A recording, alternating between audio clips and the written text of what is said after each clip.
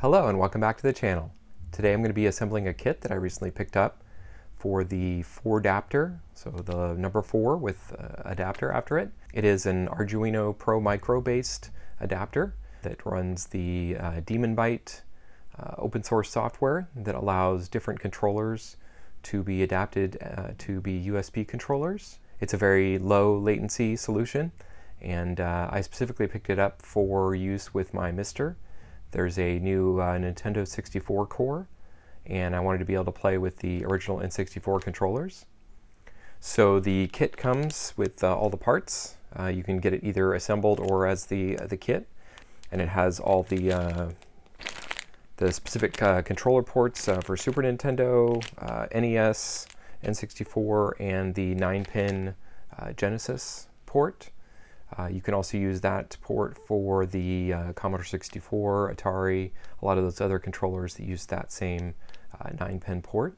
The adapter itself is based on the Arduino Pro Micro, which has a USB-C connector, and then you can hook that up to either a Retro PC, RetroPie system, or the Mister, basically anything that supports USB controls. And then they have the STL files, so you can 3D print the case once you have the project completed, or you can order the case and the whole assembled system directly from the attendee store. I'll have that linked in the description below. So let's go ahead and get started. Starting off with the contents of the bag, we have a couple of PCBs, and then there are the plug sockets themselves. They're all fairly good quality and have nice thick connector pins. As you'll see in a little bit, I did have a little bit of problem with the one of the pins getting a little too hot and melting the housing on the N64, but it ended up straightening out and being fine. All of the parts are fairly easy to locate their locations on the board. I started off with most of the shorter parts and then began attaching the controller sockets, with the Super Nintendo one going first, and then testing the fit within the 3D printed board.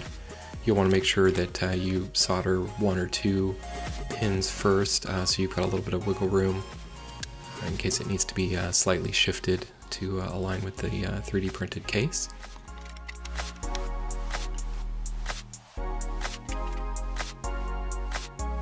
And then we moved on to some of the other connectors. The N64 one in particular is on a little daughter board, and then that board itself gets mounted onto the lower PCB. This was probably the most tricky part of the assembly for me, getting that daughter board lined up and making sure that everything was connected correctly.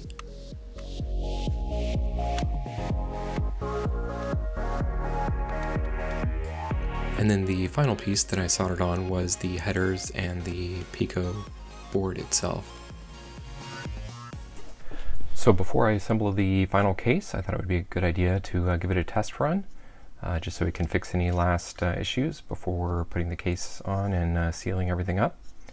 So let's go ahead and start with an NES controller. Got all my controllers laid out here. I believe you can have multiple controllers at the same time with this adapter, but let's try first with the single controller. So we're giving it power, and I'm just on a website here, hardwaretester.com. They have a gamepad tester in the browser. There we go. So it's showing up. Okay, so it's player 4 here, so let's jump over to that controller. So we're getting axis 1, -1, +1, axis 0, -1, +1. That looks good. Select is working, start is working, B and A. So the NES appears to be working. I'm also curious if you can use Atari or other joysticks with that connector. Okay, so now we've got, I'm leaving the NES and the Genesis. We'll do a test with 2. Okay, so those are both in place. Let's see if the NES is still working. It is. These probably show up as multiple controllers on the same USB. Okay, so axis 1, axis 2, A, B, and C, and start. Okay, Genesis controller is working. 8-bit DOE gamepad. So we will put the adapter in place for that. And let's power up again.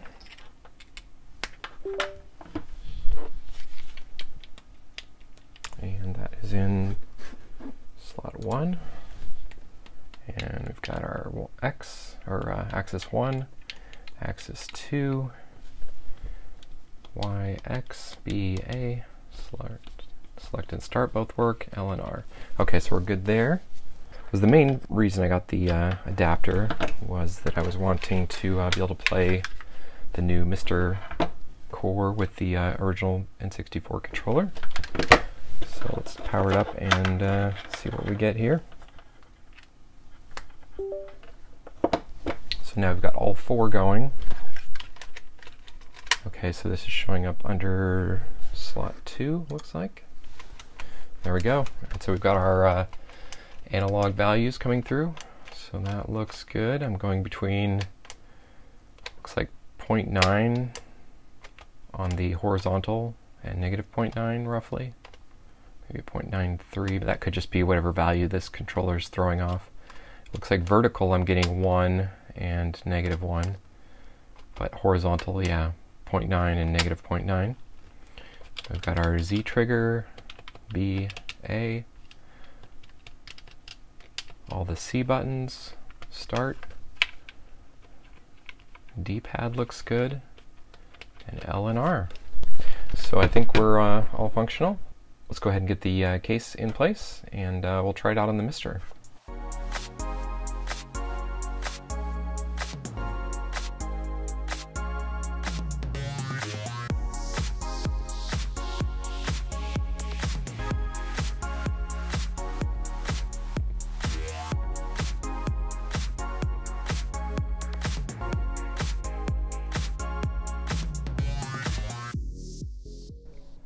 So I've got the adapter hooked up to my Mister FPGA system up here in my office upstairs.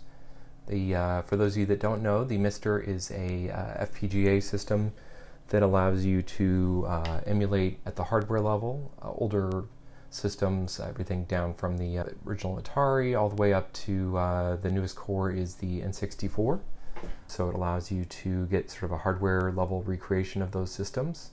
For now, I've just got it hooked up to my Dell 24-inch, this 1920 by 1280 display, and I've got the Mister set up in a small form factor old PC case there, and then it has some USB ports on the front that are run inside into the Mister, and I've got our 4 controller adapter hooked up here.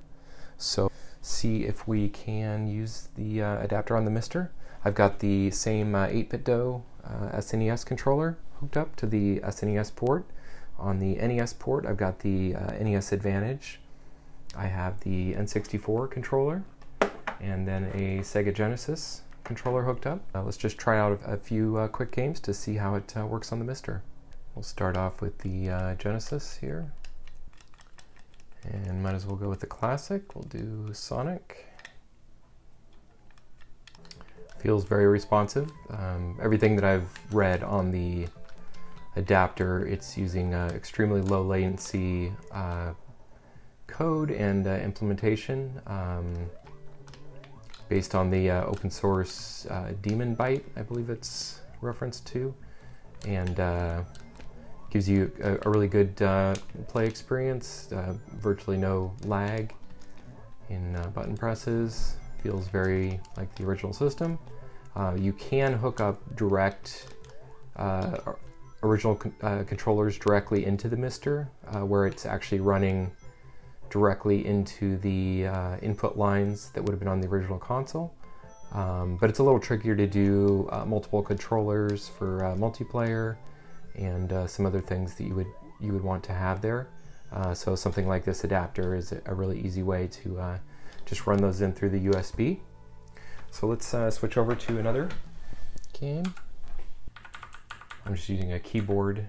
It's just a little easier than the controllers. Generally, I'll use the Xbox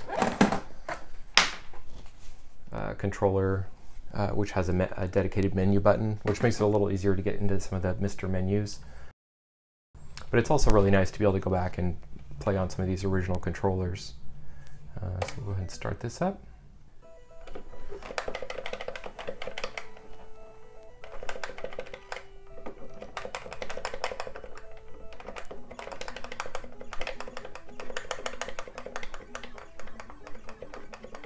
Playing sort of off center here, so not going to be the greatest run through, but I'll give you an idea that you can use all these old controllers and have a really good experience.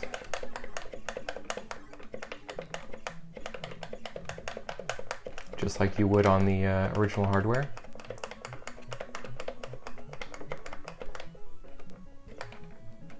Yeah, so that seems to be working great as well.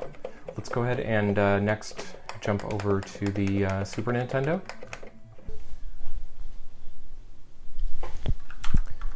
And let's just load up, how about some Mega Man?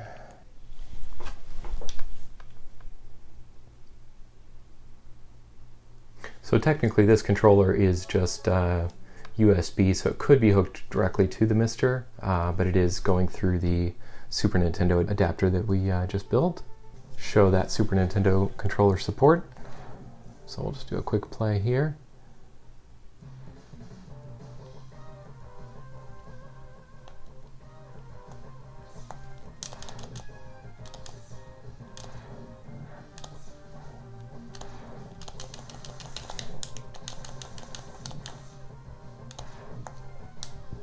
And again here, everything feels real responsive, not noticing any lag in the controls.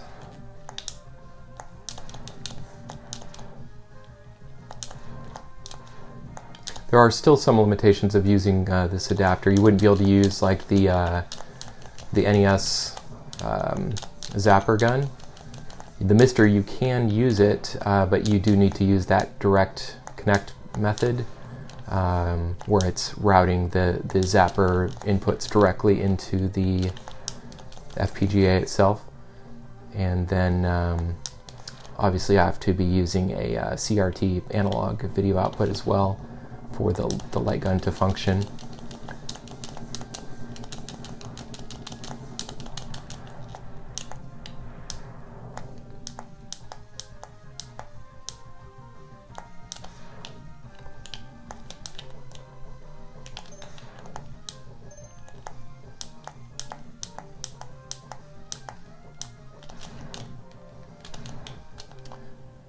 Yeah, so let's move on to the N64.